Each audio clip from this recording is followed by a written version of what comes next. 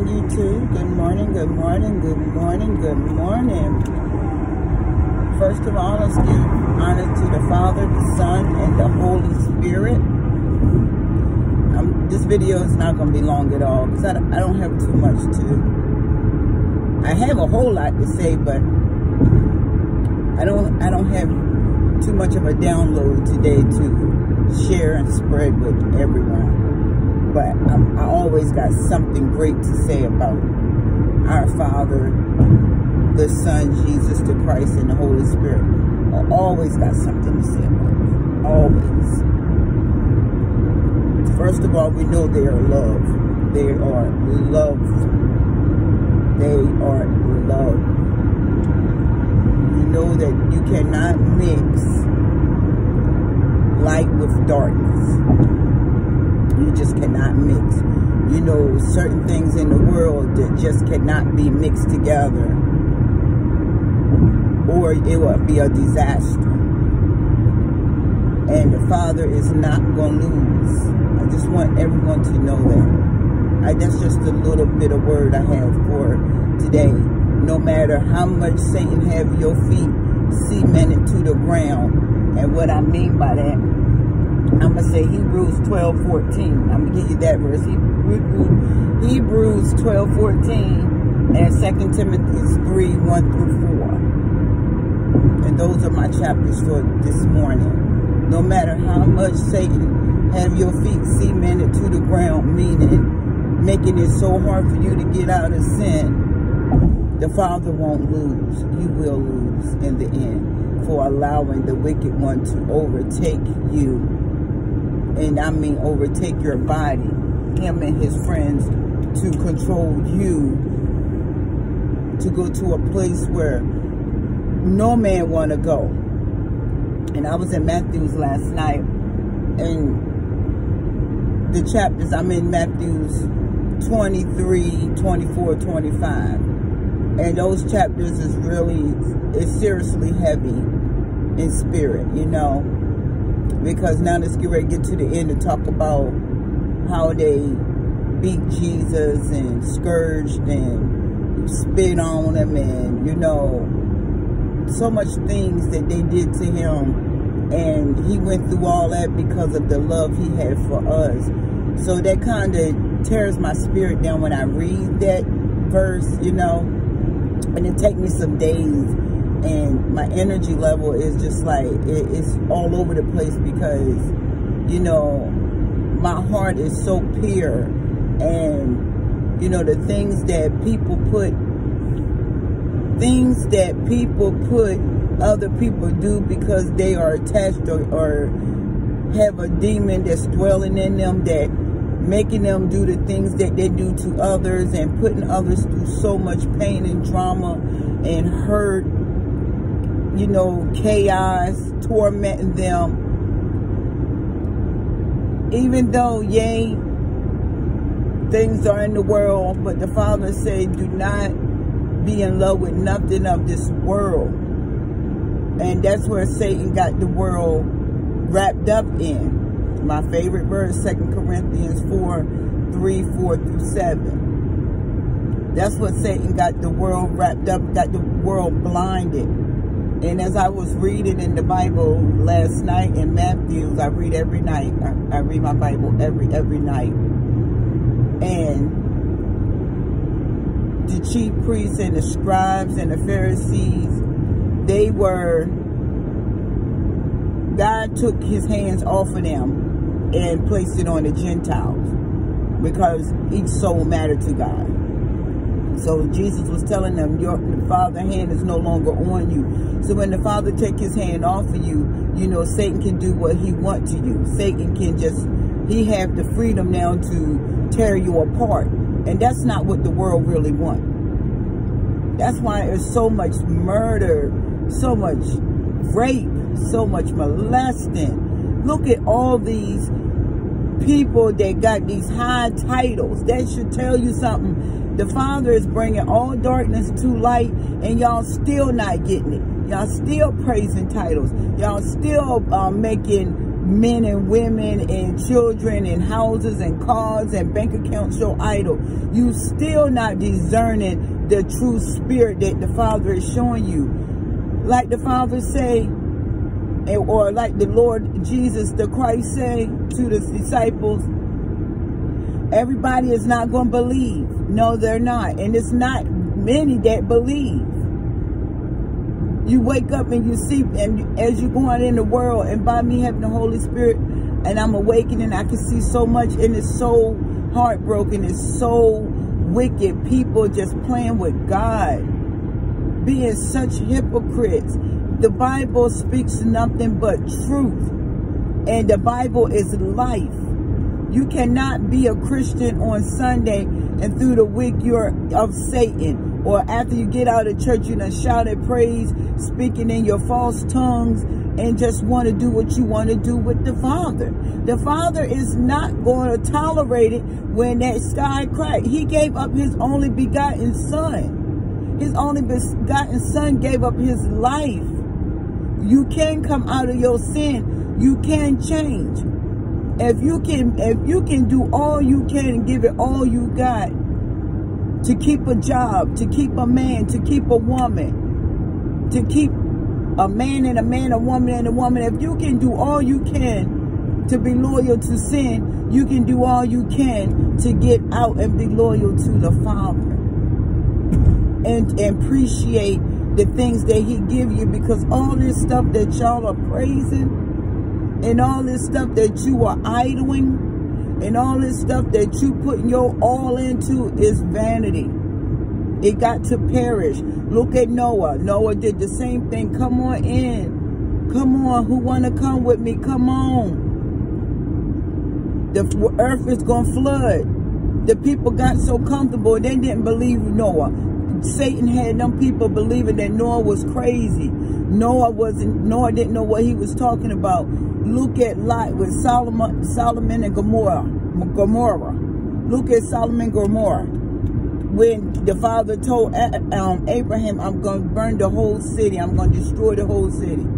Abraham was negotiating. No, it's some more people than just 1 or 2 people.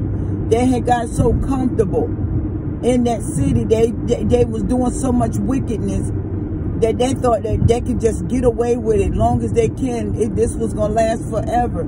This is how the world is rolling today. Everybody just doing what they want to do. You say Jesus, Satan that's dwelling in majority of people and his friends, they condemning you, they laughing at you, they mocking you, they making you feel stupid, they criticizing you, they saying all the above about you living the right way for Jesus. Or you following Jesus and picking up your cross. You worshiping the Father. They did Peter and all the other disciples like that. They threw them in prison. They beat them. They whipped them. They tried to kill them because they spoke the name Jesus. Don't speak that name in this city. We ain't going for it, because Jesus defeated that demon. Jesus defeated Satan. And Satan is turning the world the same identical way as it was in Babylon, it was in Rome, it was in Judea, it was in Jerusalem. All the cities that was before us, BCE, before us, 671 BCE, 700 before us, before Christ. And y'all doing the same exact thing. The Bible speaks of it. The Bible is true. You rather sell your soul for a penny. You sell your soul just so you don't have to deal with your own demons. You sell your souls because you don't have enough spiritual strength. Look at the people. Look at judges, mayors, Congress, senators, police officers, CEOs, production, music industry. All these people with money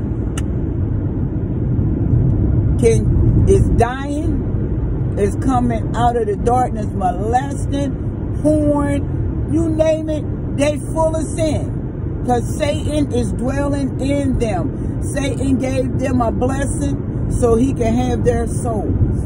And nobody is getting it. Everybody still is blinded. Nobody want to come out of their shell. Nobody don't want to turn away from that wicked one. 1 John chapter 1 and 2. Read them 2 chapters. I don't give verses too tough. Read them 2 chapters and it'll tell you about turning away from that wicked one. Turning away from your sin. We all sinned. Yes, we did. Nobody's perfect.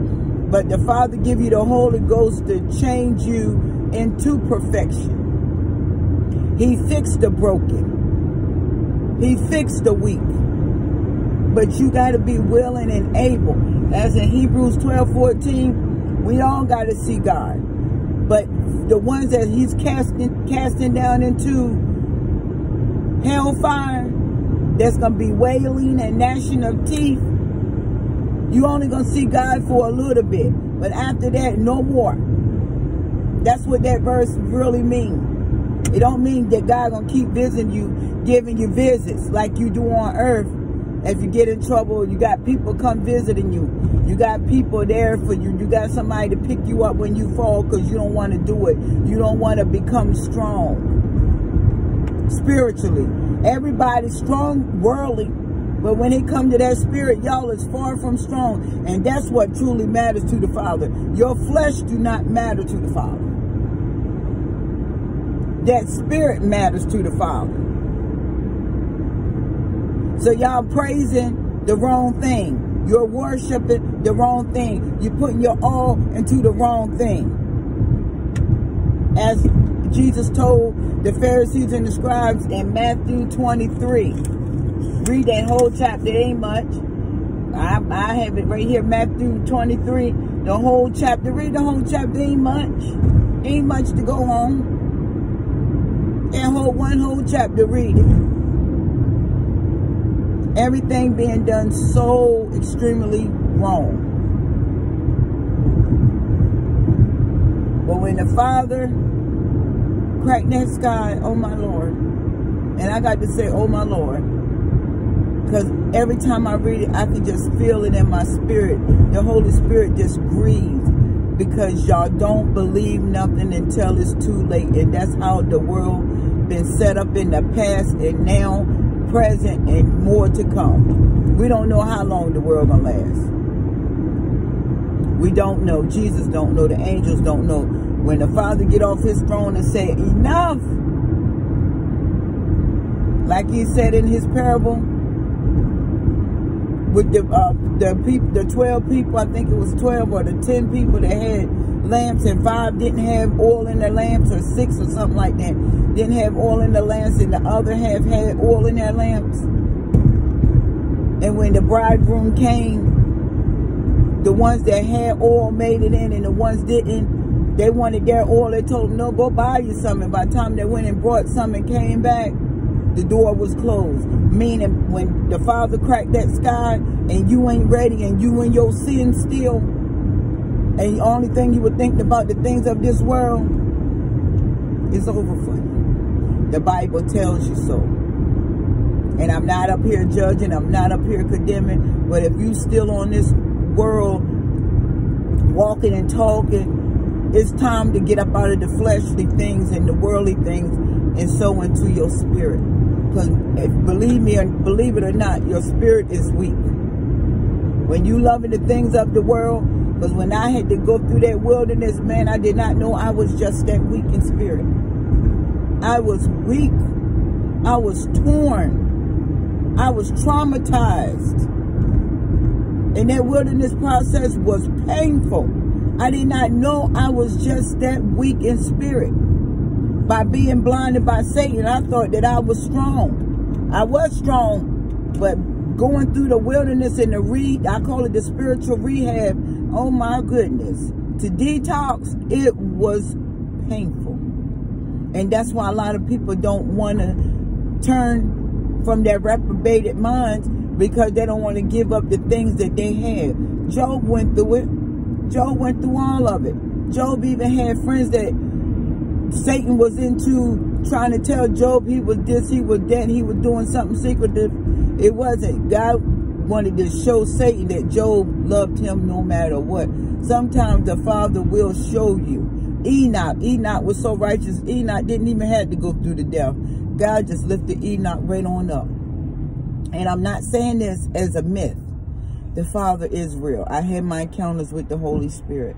So I'm not talking this just to be talking this, because like I said, if you actually knew who I was before in my past to who I am now, I am very changed. The Father have changed my whole entire life.